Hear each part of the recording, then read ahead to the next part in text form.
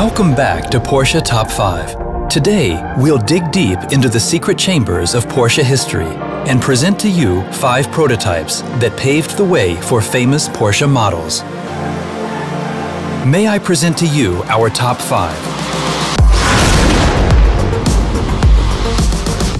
Between 1984 and 1987, Porsche engineers worked on a concept car for a futuristic vehicle concept, a compact, lightweight, and aerodynamic roadster, the Porsche 984.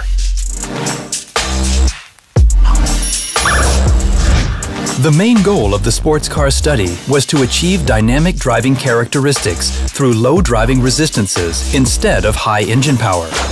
Nevertheless, the 984 never made it into production series. From a real lightweight to one of the biggest sports cars, the Porsche Cayenne Cabrio study from 2002. Based on the Cayenne, this combination of an SUV and a cabriolet somehow was ahead of its time. Nearly 15 years later, SUV cabriolets can be found in all sorts of variations. But back then, the Cayenne Cabrio had another distinctive design feature, the Targa roll bar, definitely a stylistic highlight. Looking at the back of this concept, it's impossible to overlook the 2 different rears. Instead of building 2 prototypes to show different rear designs, the designers put 2 on one car. Swabian mentality, maybe. Number 3 is the 911 Speedster Club Sport from 1987. This study is obviously an open single-seater that upholds the philosophy of Porsche's Speedster from the 1950s. No frills, but geared towards pure driving experience. They replaced the windscreen and all other windows and put just one small deflector in front of the driver. The plastic covering for the cockpit is also evocative of the racing Porsche 550 Spider back in the 50s. The concept with the 911 Carrera body is the predecessor to a highly coveted, rare version of the 911 Carrera Speedster. Our number 2 is the Porsche Panamericana from 1989, which was a present for the 80th birthday of Ferry Porsche. The whole development process of the study, with the euphonic name Panamericana, was completed in just a few months.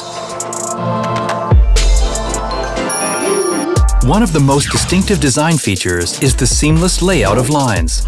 There is nearly no interruption when you follow them. The roof can be easily unzipped and stored in the trunk. Speaking of the roof's design strongly influenced the development of the Targa.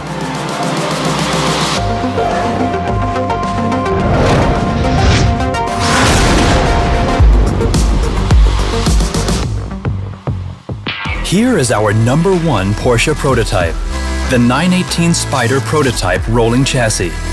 In 2011, after the concept car of the 918 Spider had made headlines worldwide, this rolling chassis was built and shown to a few invited journalists in early 2012. On the test track in Weissach, the journalists got a first impression of how the plug-in hybrid technology works, a proof of concept for the world.